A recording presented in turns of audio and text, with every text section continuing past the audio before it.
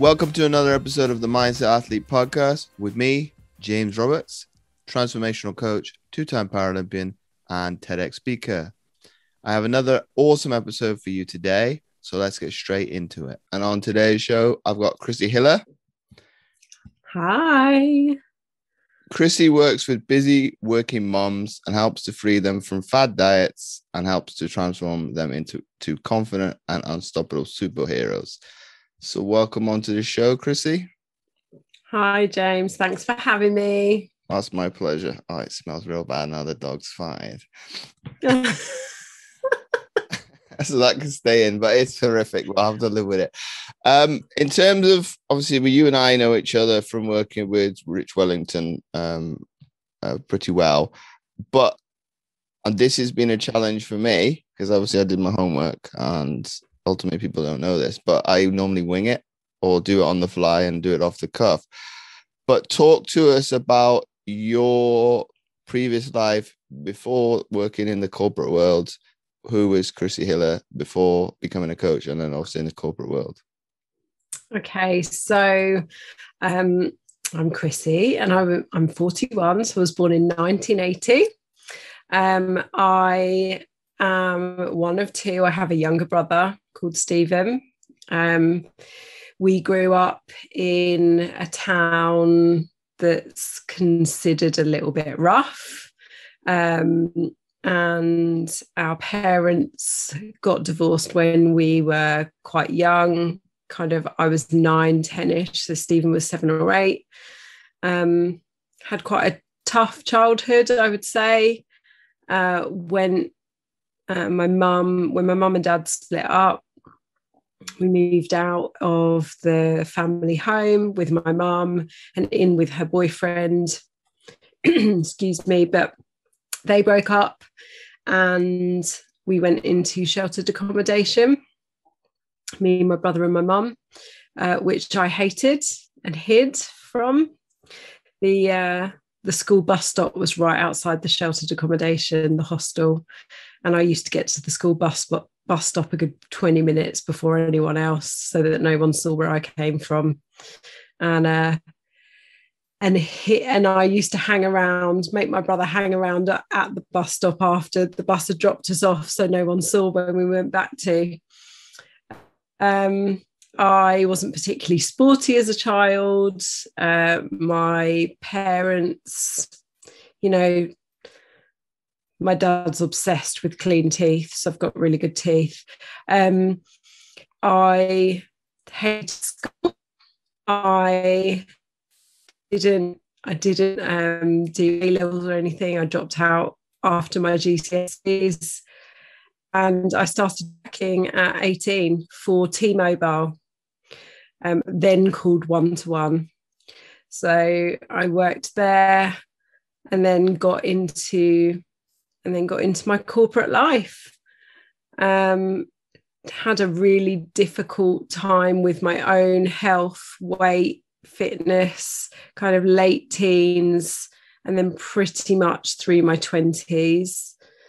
And then I found nutrition and lifting weights in my 30s.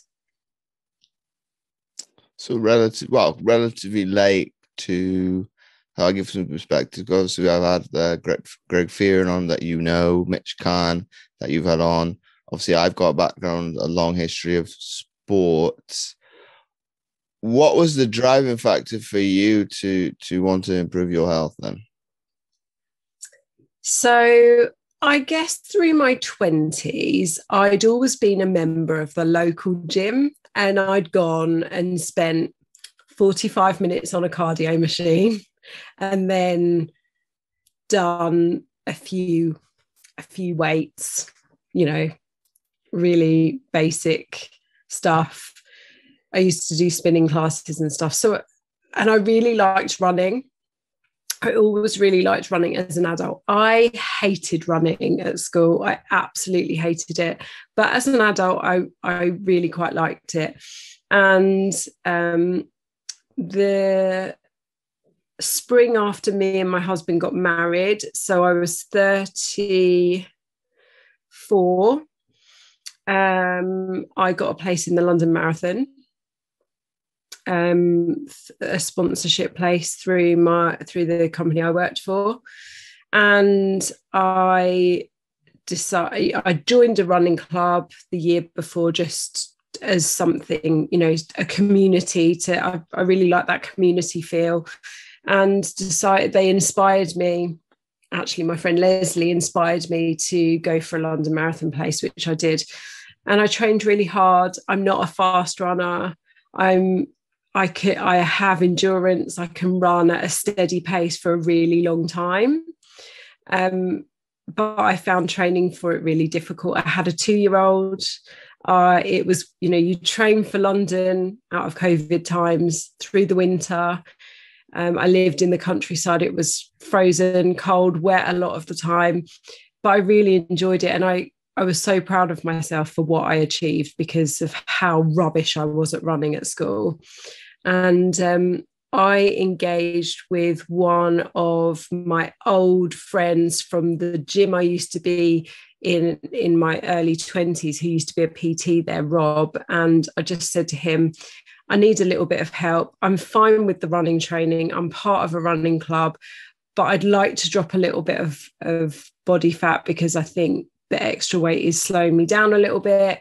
I'd like to get on top of my nutrition a bit, and also what other exercise can I be doing in between my running training.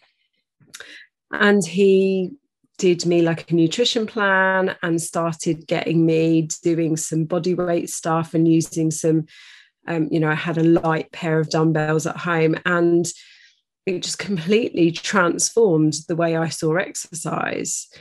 And so when I did the London Marathon and I finished it, I thought to myself, I love moving my body, but I am not spending hours and hours and hours of my week running anymore. I've done that now. Long runs on a Sunday, and then all you just want to do is lie in front of the sofa for the rest of the day. I'm not going to carry on. And I joined a proper dirty floored, no window bodybuilder gym right near my office. And I loved it. I just loved it. I became obsessed. And obviously with your transition to transition into what you are doing now and being known as obviously your handle of confidence coach, why did you think it was important or empowering for women more specifically?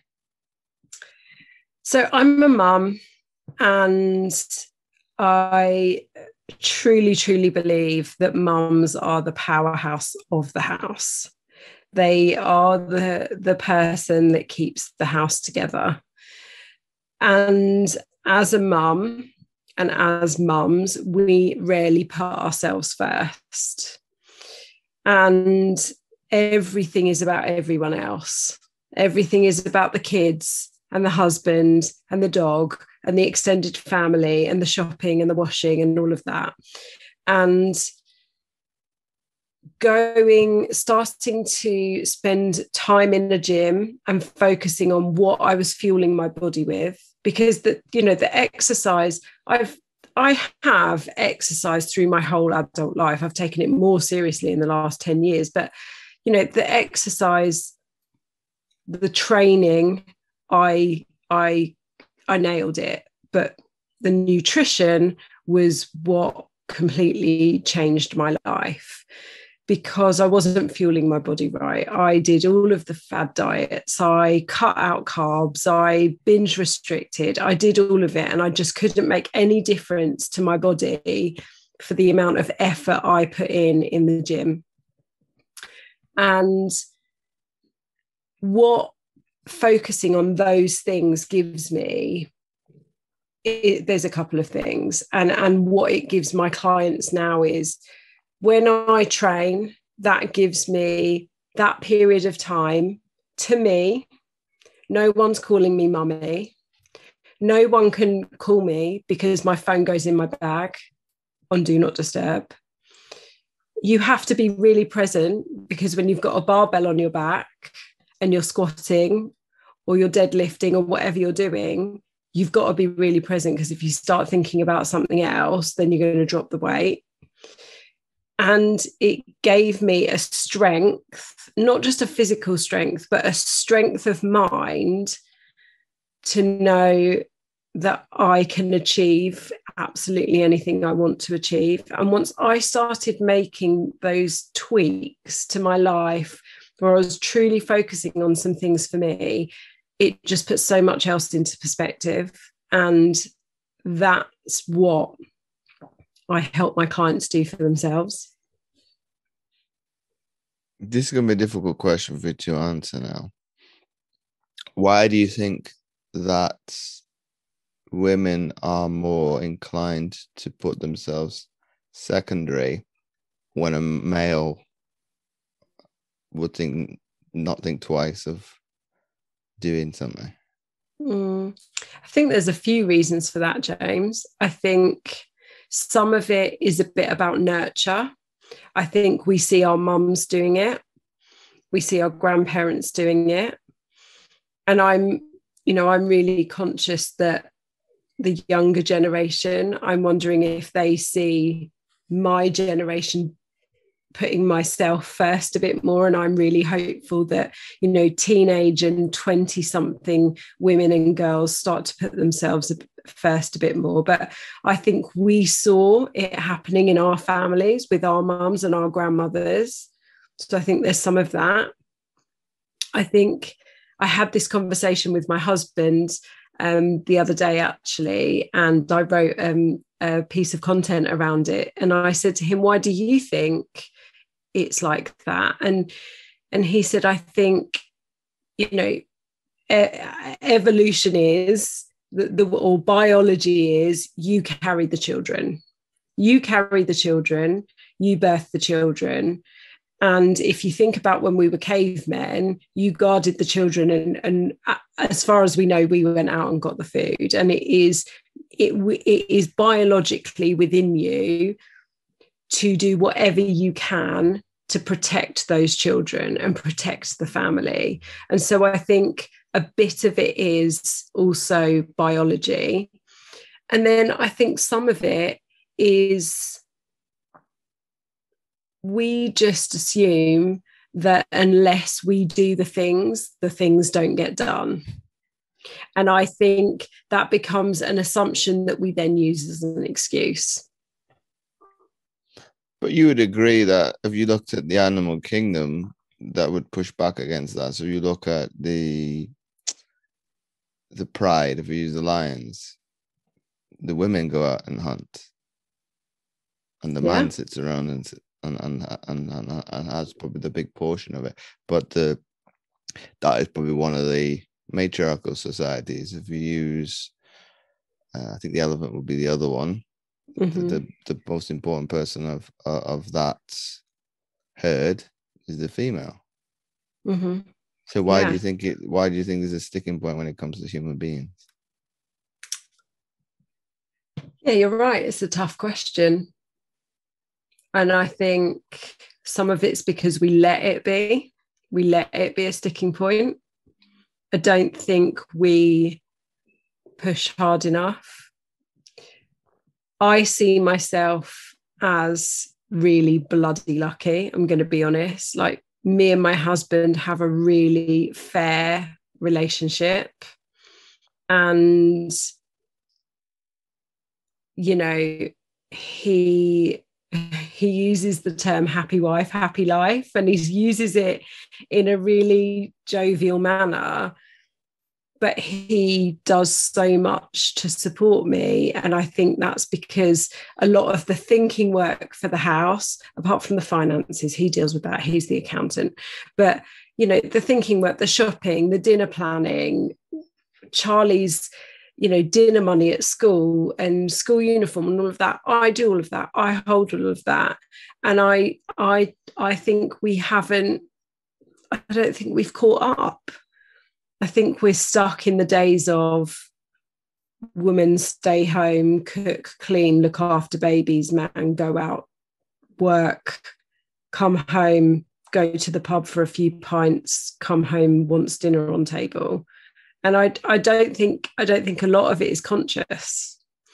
And then I think that there are some women who allow it to be that way and don't push back on it because it's just easier. I'd get crucified. I kind of had that mentality in my household, because I'll give some context. I'm brought up in a matriarchal society, so my dad wasn't around that much, but I obviously had communication with him. But my upbringing was my mom, my aunt, my grandmother. So some of the things I will step out of line sometimes and say something. I'm soon brought into line as well. James, do you really mean what you've said? No, what I've said is probably out of context. And yes, it is seen as sexist or chauvinistic. I won't pull back from the comment, but I will have a discussion about what I've said. Yes, maybe it's a little bit out there as a sentiment, and but that's my upbringing is maybe a little bit more receptive of sharing the load of, but that's how I've been brought up. It's you can't take advantage too much, because ultimately nobody wants to be a doormat, and if that's your family is one thing. If that's in a relationship, no chance. No. Well, I think that's brilliant. I love that. I love that you've been brought up like that. And one of the things, I had this chat with Greg the other day, or a few weeks ago. Why is it that women think that they have to do everything for their children? Why do we act like slaves for our children? It was ridiculous. It's ridiculous. And I really take that stance with Charlie, with my son, because when he's older and he leaves home and he moves in with someone else, male or female, I don't want them to think that they are moving in with some spoiled brat that expects everything to be done for them. He knows how to cook. When he's tall enough, he will know how to make a cup of tea. He has his little jobs. He has to put stuff on the table at dinner time. I don't let him load the dishwasher yet because he's as clumsy as me. But he has his little jobs. We don't tidy his room. He has to tidy his room. He has to be, if we get him to school and he's forgotten his clarinet or his dodgeball kit or his football kit or whatever, you don't get to play clarinet or play sports that day because we live 25 minutes from the school. We're not going to go back and get it. You have responsibilities. I want to raise a man. I don't want to raise a man child or someone who just thinks he can sit back and watch someone else pick up after him. And I think far too many women are absolute slaves to their kids. I think the disabilities helped me a little bit, because I think my family's got an old school approach of, we're not going to model collar you, we're not going to wrap you up in cotton wool. I use the term loosely, we're going to throw you to the wolves. I normally say chuck you in the water and see if you can swim. But that kind of mentality has stood me in steadfast, because ultimately I wasn't very if we hadn't done the meditation before doing that praise thing, I would have kind of brushed off everything that was said as, okay, we admire you for your drivenness, etc., etc., etc. I would have kind of said, well, okay, it's no big deal. It just comes with the territory, we move on. But I think to embrace it and to kind of say, well, look at the life you lived, it's not easy. And I think it depends on the day. Sometimes I'm more embracing of, okay, your day is tough, it's adverse. Okay, that's all right. That's what aspect of will work in your favor with other people because they can relate to it.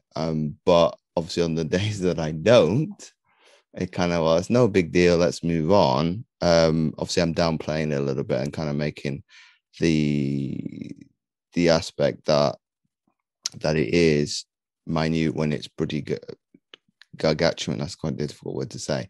But the point that I'm making is that way of thinking is very, very, very few and far between in the world that we live in today. I don't want to go into entitlement, but in terms of the word of that's banded around of ultimately, you hear on the news.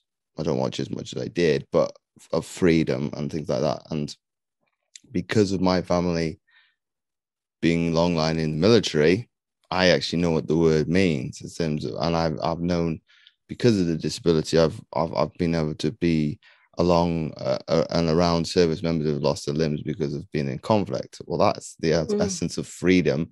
They don't have a choice. They're being sent to do a job, and they may or may not come back with ultimately possibly not their life, and that's the sacrifice they're willing to do. So the word banded around of freedom when it comes to COVID, it's not imprisonment. Okay, I don't want to talk it at length, but I think people get too engrossed into their own personal problems and don't look at the bigger picture. But obviously we digress and we come back to what we were talking about of women themselves sometimes meandering to males. It probably comes back to your initial point of it is some sort of service or sub servitude. In a way, if I've termed it like that, no women would want to do it. It's like I'm not going to be a slave to anybody. But that's what it is. If you're not willing to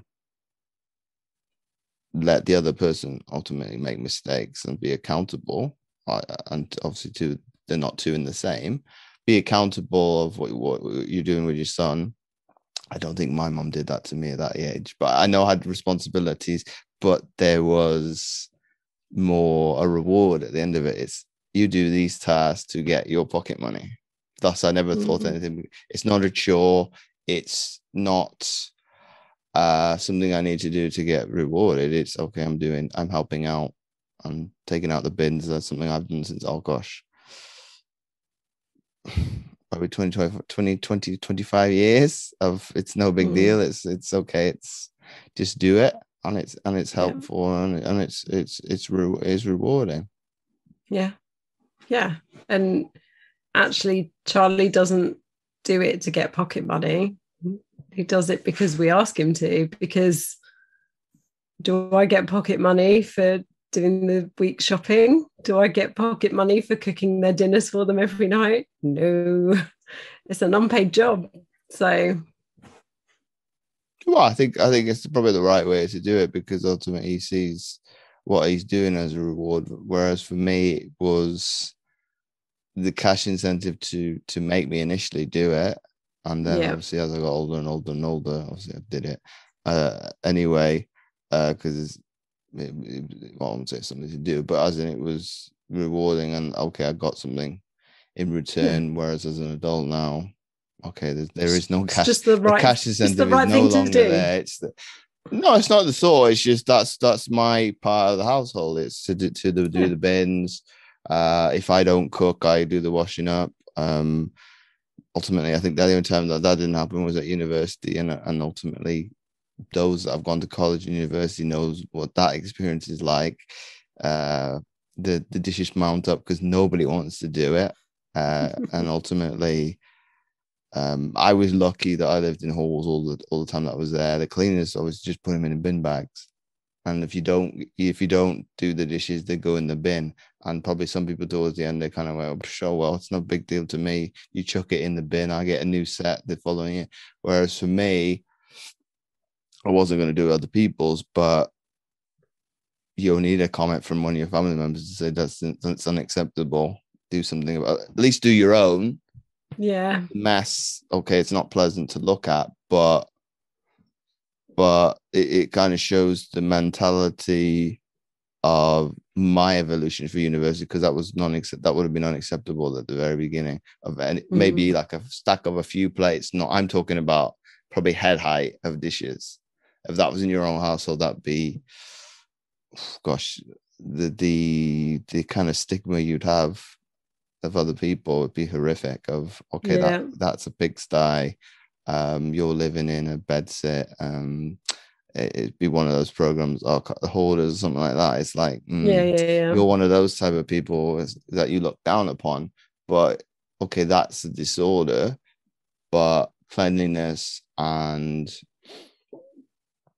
ultimately it's a form of confidence if we look at it deeply. Of if that was your own appearance, you've got some mental health issues. Of you don't care how you look, smell, etc., etc., etc. That's depression or anxiety.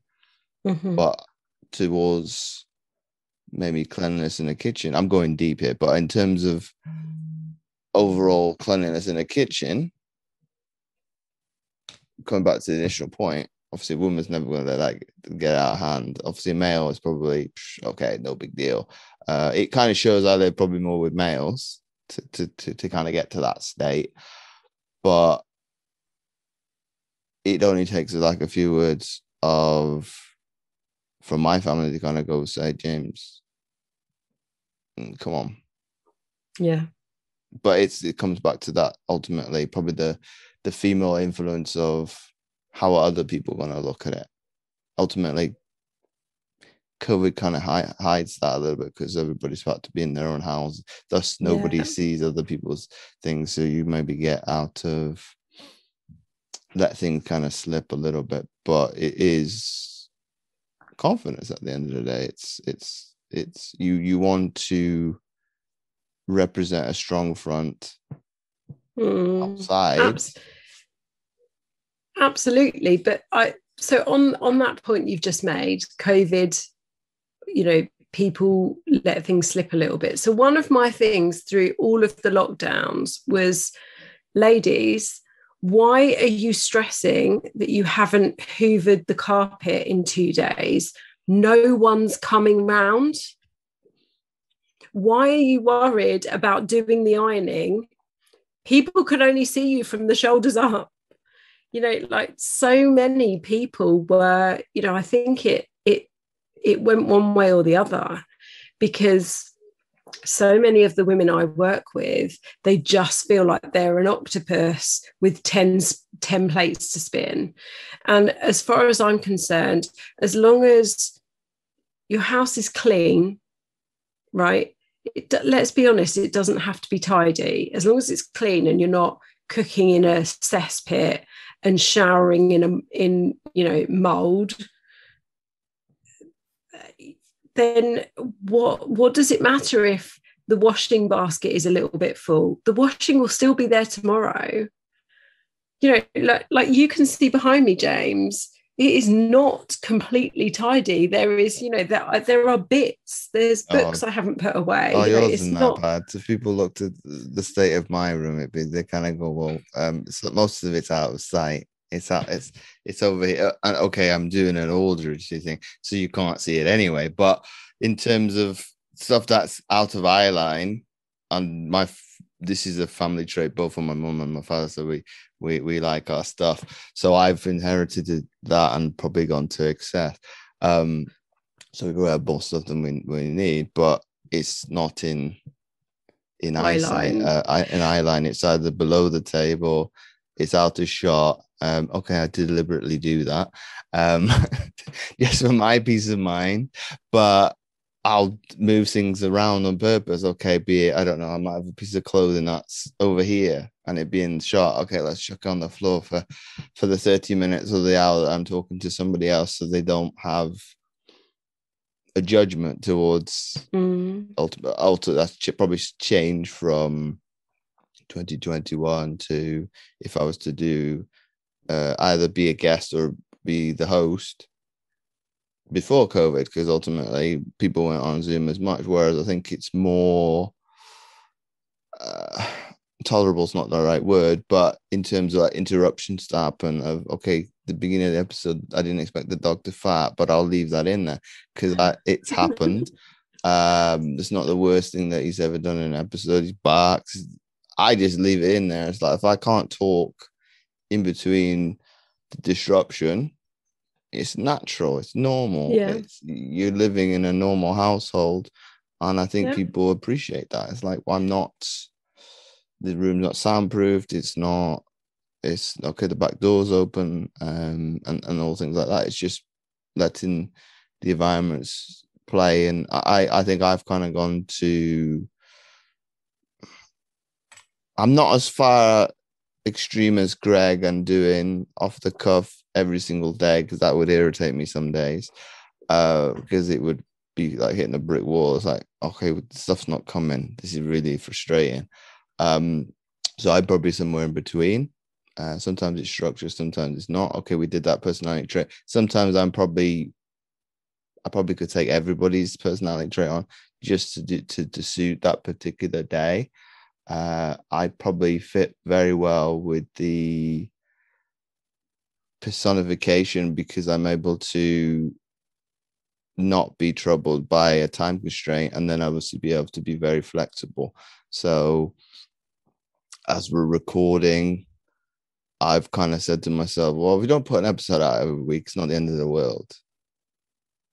It's no offense to the listener, but you've got so much to go back from in archive wise.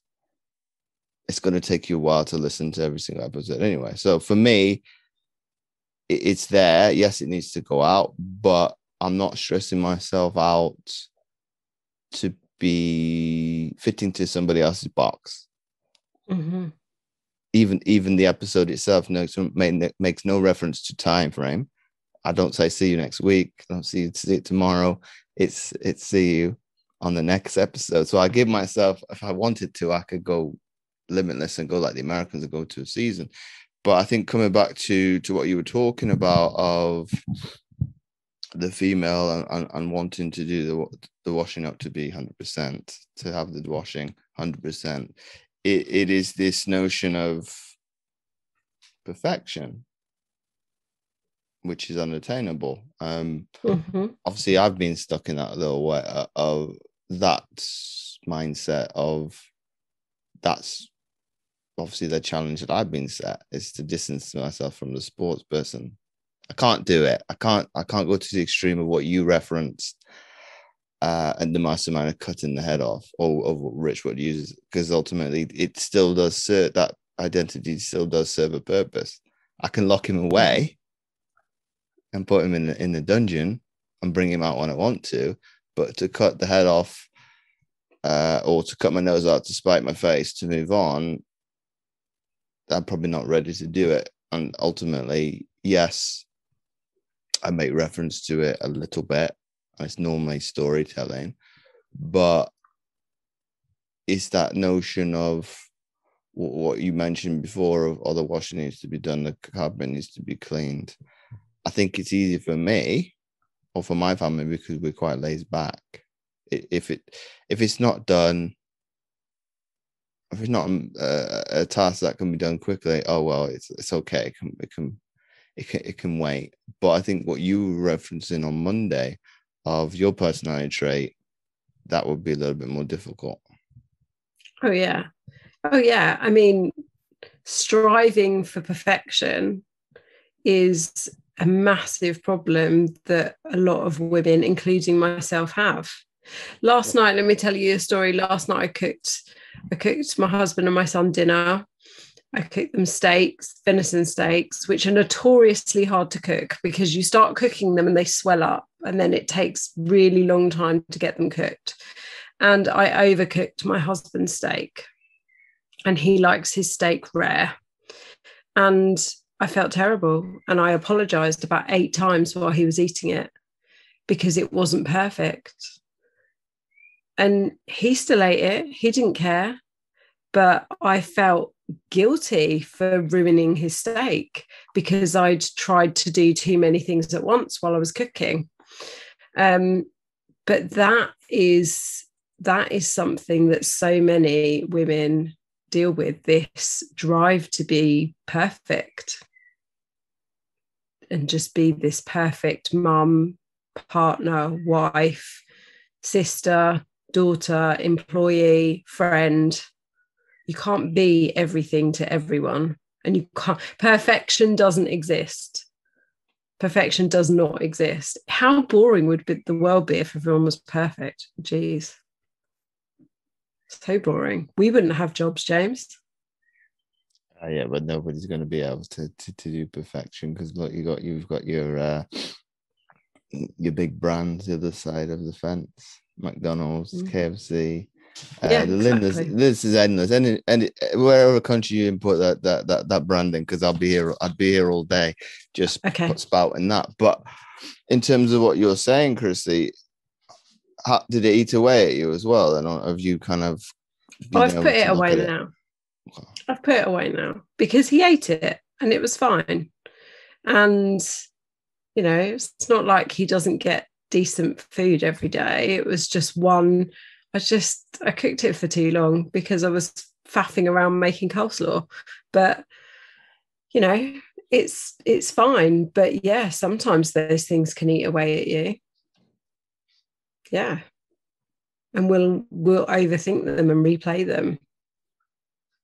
Yeah, but the magnitude of that is no big deal because, well, I say that it's no big deal, but in terms of what you class as being raw, well, not raw, you didn't say raw, of being rare,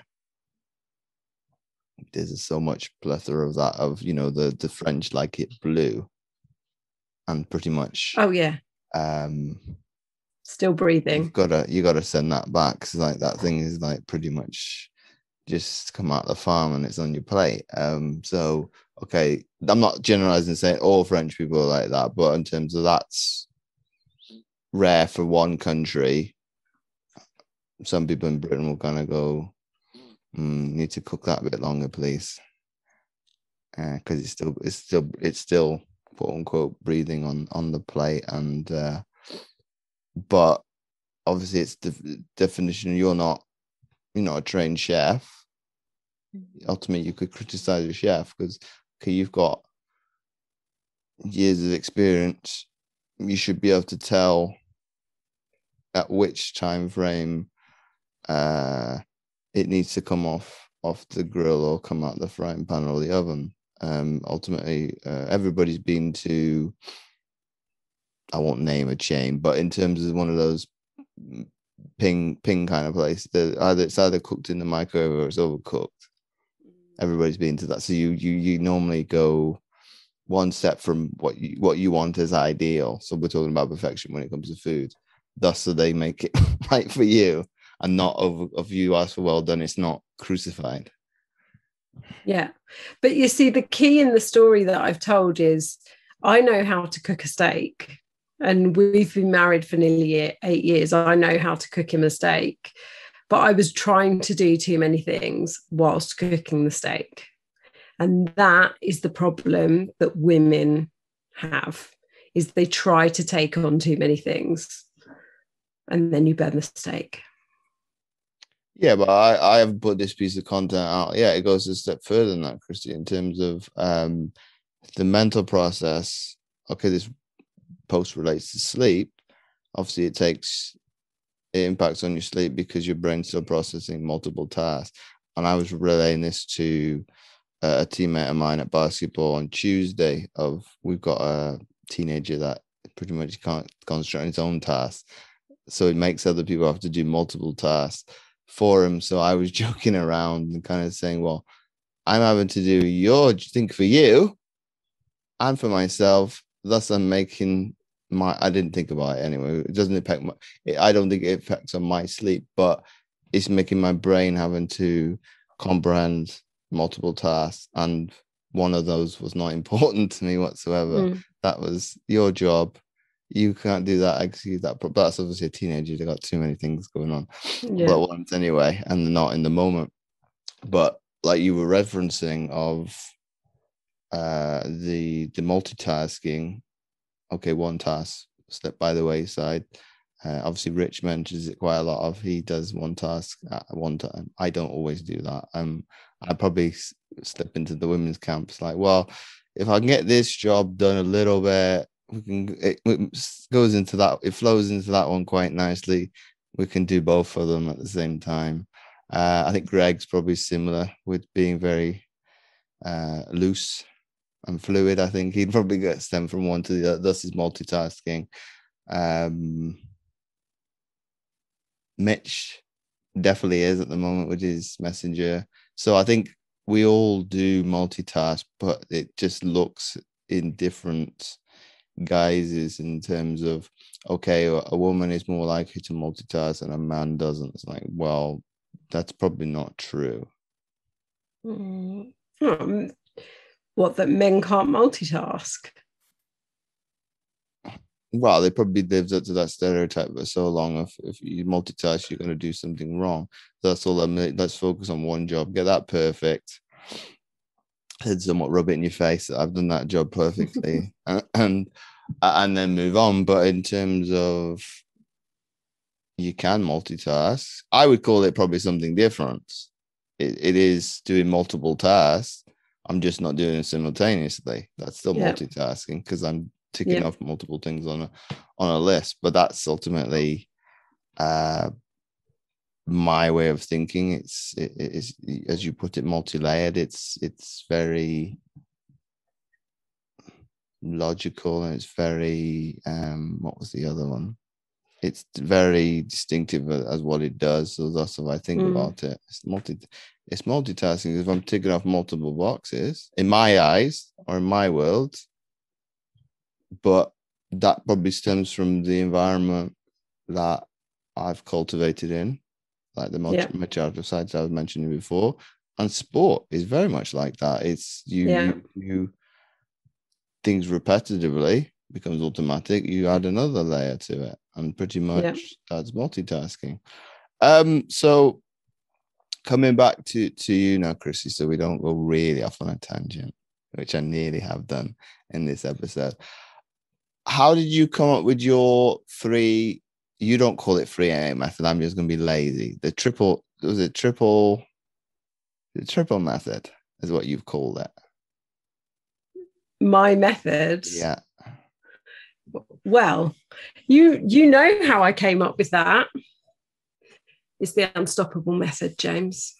Yeah, but it's not says that on the website. So I came up with that because there are 3 things that you need to work on as a busy working mum to help you to get to where you want to be. And that's making sure that your nutrition is in the right place, that you're fueling your body, because if you're eating rubbish, you're going to feel rubbish.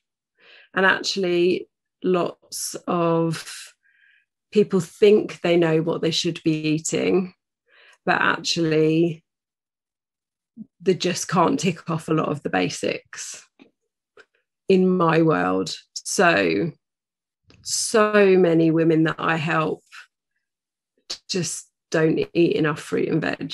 Like if I can get them to tick off 3 portions a day, that's an achievement. So many of them, don't eat great amounts of protein. The diets are really, really carbohydrate based, and they wonder why they're picking. So many of them go for, because they're tired, because they're so busy, it's chocolate or biscuits and caffeine to get them through. So for me, it's about giving an understanding of how you can feel your best by eating great food. Then with fitness, I would love to get more women lifting weights. I would love to, because it's so important for their health. But my starting point with so many of them is, let's find something you enjoy doing and you can do consistently. So with some of my clients, it's just getting them out for walks and trying to get them moving a bit more. So, particularly after the last 18 months with COVID, I've got some clients that have barely been moving 1,000 steps a day, because they do the school run and then they sit at a desk until it's time to pick the kids up again. So just getting them moving, and then if I can get them lifting some weights and doing something a bit different other than just being attached to a spinning bike, then I will do that as well. But it's all about finding something that they enjoy and they can do consistently. And then with the mindset part of it, it's about understanding behavior change. And I know you're a massive fan of Atomic Habits. Me too. I've heard you talk about that before. I still haven't finished it though. Some people probably find that surprising. Obviously, I've I don't know how many books I've been given over the last year or so, and I think I even said to Rich, like, I do read them, but I might not finish them, which he wasn't too pleased about. I thought, well, I'm being honest. It's I'm similar to, I was trying to think who said it. Nikos, in terms of consuming content via video. My reasoning is a lot different, but it is a lot easier to consume via the visual, because you can remember because of the picture. Whereas a book, I've always had a problem with it since I was a young age. It's like, well, I've got to use my imagination. Thus, if I don't want to do that, it's a challenge. So it's a love-hate relationship with a book, probably because of, and everybody's probably slightly similar with school, as it's a chore. Thus, reading is associated with learning. I don't want to do it, but for pleasure. It's challenging that belief because ultimately it's learning. Thus, I'm improving myself. So it's being open to different beliefs, different ways of thinking. I think that's why podcasting is probably the new version of a book, because you're always learning from be it different podcasts, different guests. It will change my perception on certain things periodically. Not always do I agree with people. And I think what you mentioned of that is always it's challenging yourself, because if you can get a better understanding of how you move, which ultimately is exercise, it comes in different guises. The nutrition one, I can understand with your niche in particular, because brainwashing of advertisement. And okay, my client has a teenage daughter, but he was referencing Weetabix. I'm going to have a field day with that post because of their slogan. I won't say it because I don't want to get sued. But in terms of the rhetoric of the brainwashing manipulation is pretty deep rooted. Doesn't matter if you're in the UK, the US is probably far worse. And that's pretty much 5 minutes. If that's all the person sees, obviously it's going to affect their mental well-being and their perception to the world. I had somebody mention the difficulty around anxiety and depression. Obviously, I probed in that, and it's like, you don't have to put it on my feed, your answer. You can privately message me, and his was based on previous experiences. Okay, and he put, can you understand? It's like, yeah, I can understand because I've been there. It's just that you don't know that is of being, okay, it's not in the public domain of being bullied at school. It's just a perception of, I'm looking back as we're in that time of reflection. I think 2020 and 2021, you look at everything under a microscope of, okay, was this prejudice? Was this discrimination? Was this bullying? Did I view it as that when I was growing up? Probably not. Yes, I was probably obviously the odd one out because I had one missing limb. But in terms of trying to not make it jovial of it, I was the weaker person in the group. That's cool. Okay, you're going to be, okay, well, let's take the piss out of that person. Thus, everybody gets a laugh. at my expense. Did I think it was bullying at the time? No. Probably on reflection now, it definitely is. Why it was done, I don't know, because those people admire me now, which is kind of a weird one to accept, because it's, well, why did you do that if you now admire me for what I went on to achieve? But I think what you're saying is quite deep rooted, and that's why I put a big focus on mindset, because yes, it's more entertaining. Yes, it's more thought provoking, because everybody's going to be different. Their journeys are going to be obviously different to where they started and where they get to, and maybe where they come to speak to you. But the fitness is going to be the same. The nutrition is underlying is going to be slightly different, but it's the mental approach to how do you perceive something. Okay, one conversation was, you'll see some similarities to me a couple of months ago. The person was getting animated because they didn't believe he was disabled. Thus, he had to get the gloves on, like I did a couple of months ago. I can relate to that, because ultimately I still do it, but sometimes I take great delight in doing it on purpose. But obviously I know he wasn't doing it on purpose. He's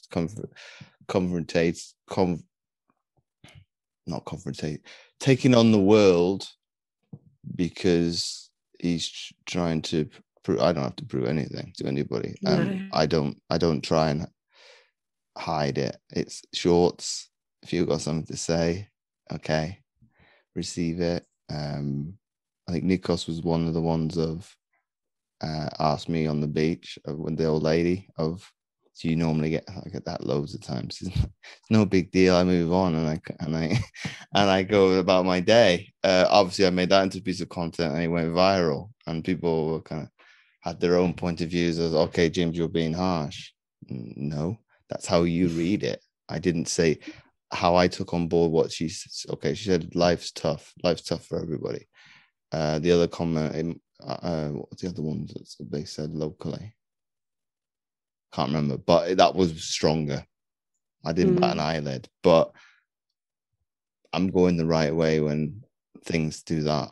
Of, okay, that particular person had to read it 4 times and they still came to that conclusion. It's like, okay, I'm not being harsh. That's what she said, the lady. Nikos was a little bit more generous of, that's the era that she, no, it doesn't matter what age group it comes from, it will be, if that is the upbringing that they've been, where am I going with this? The upbringing that they've been, I can't think in terms of, that's completely gone. But in terms of, it's probably complete opposite to your household with your son, of, we're going to take them away from conflict, thus we don't have to deal with it. So that's going that kind of vocabulary language is going to stay constant, because you're not changing the narrative. If the person had the grandson or granddaughter with them and the kid was willing to ask that same question and you didn't take them out of that environment, you kind of stop that in its bud, because then they're more open to not stop and stare points. They get their question answered and they're more educated. But that's all down to mindset, and that's down to a willingness to be open, transparent, honest. Ultimately, you and I will see these kind of conversations daily, but a lot of people aren't willing to do that because it's not comfortable.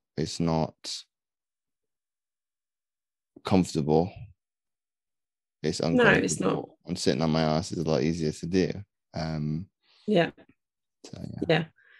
The fitness and the nutrition, like, most women come to me to lose weight. It's never the only thing that we do, never. But actually the science of losing the weight is quite simple. It's the actions and the behaviors that underpin it, and therefore the mindset, that becomes the difficult thing. It's the key. It's the key. Mindset is the key.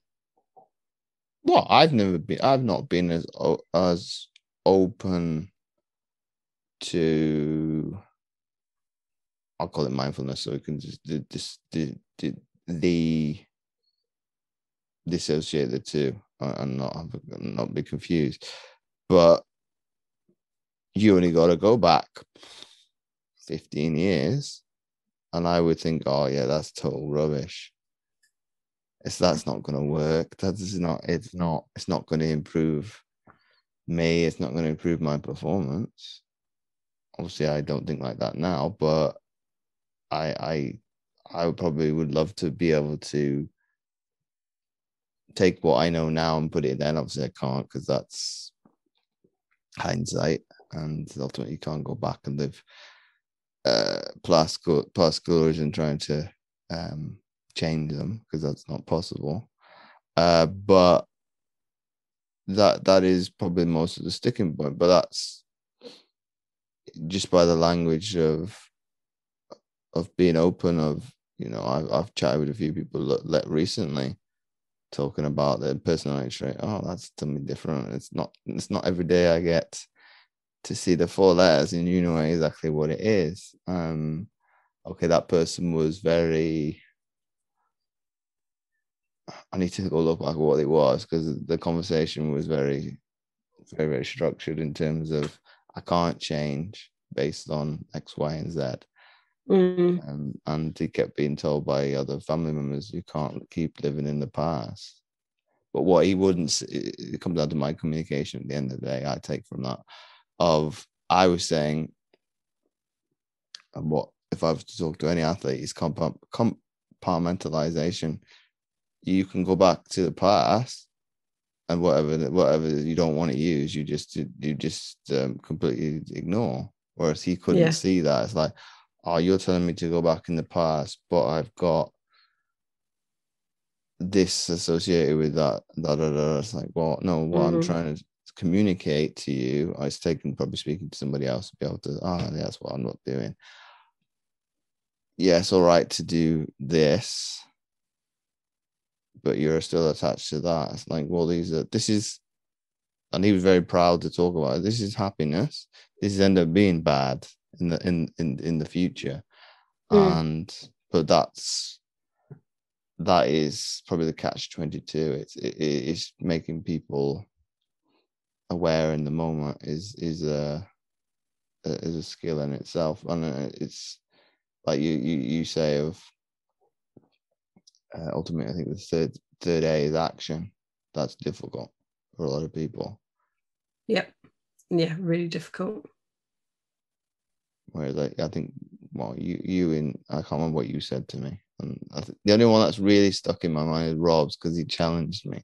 And it's only I focused on the negative of what he said, and it stuck with me, and that's it. Because he said, oh, you need to become more vulnerable. Yeah, okay, that's going to take some time then. But obviously everybody else is quite similar. It's like, oh, that's quite positive, and that's what I think about myself. But I'm probably less inclined to give myself a pat on the back, because it's like, well, you do it anyway, so carry on. But what he said obviously is true. Is you need to be more vulnerable. Yeah, okay, that's going to take some working with what is under this, further and further under the surface. I think I'm better than when Rich first met me.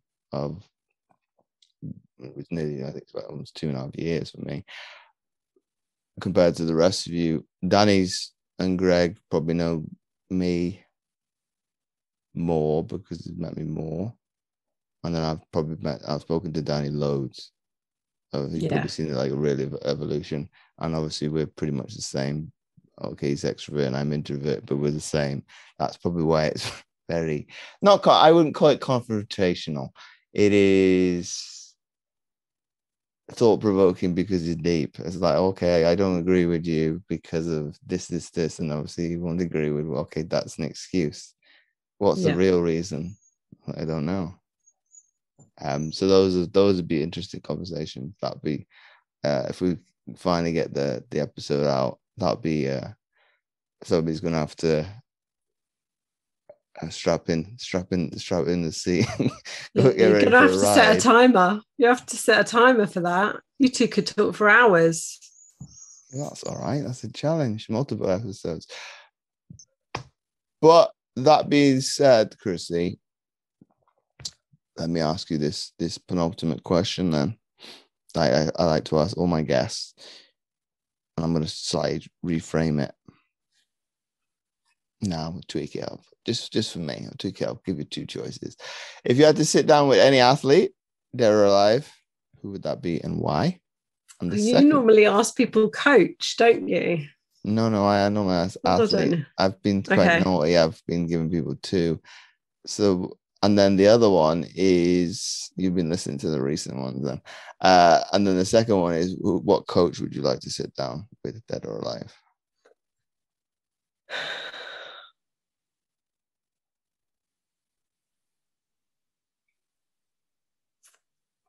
Athlete.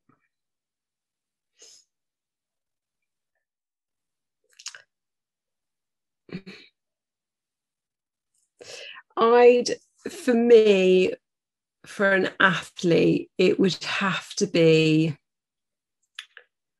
probably a boxer, but I don't really know which one. And let me tell you why. I'm not interested in boxing. I don't watch it. But it's such an ego sport. I think I'd love to get under the skin of some of that ego. Yeah, well, that's they've got that.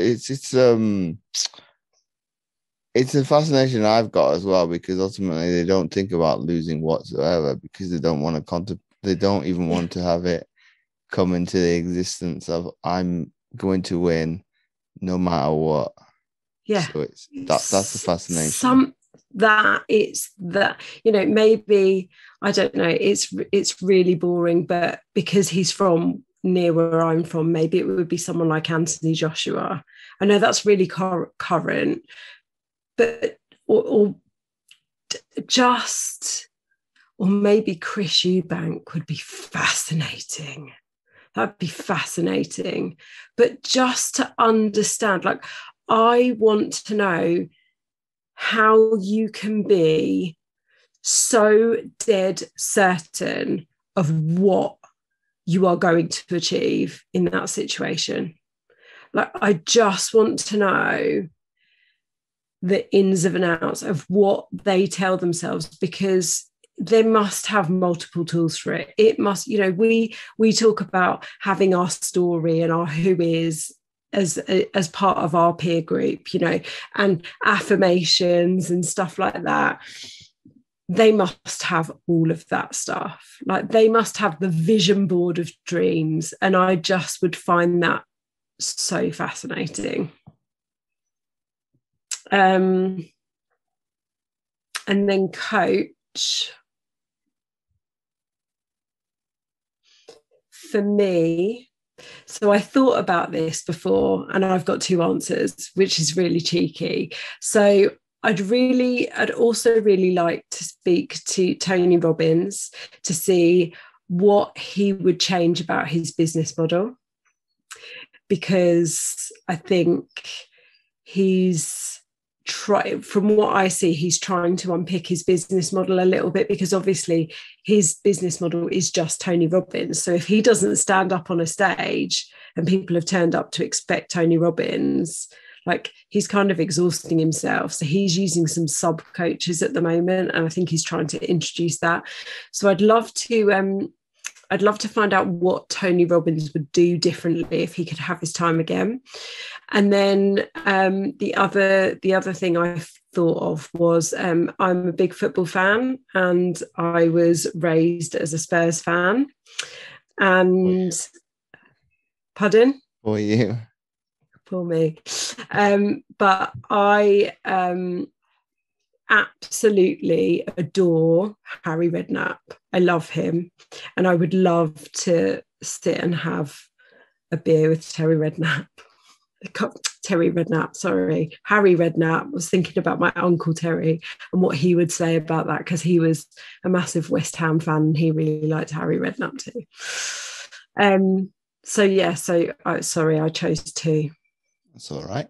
And you know what's coming next then, because you've listened to the previous episode. If you had to summarize what we've been speaking about into one sentence for people to take away, what would that be? It would be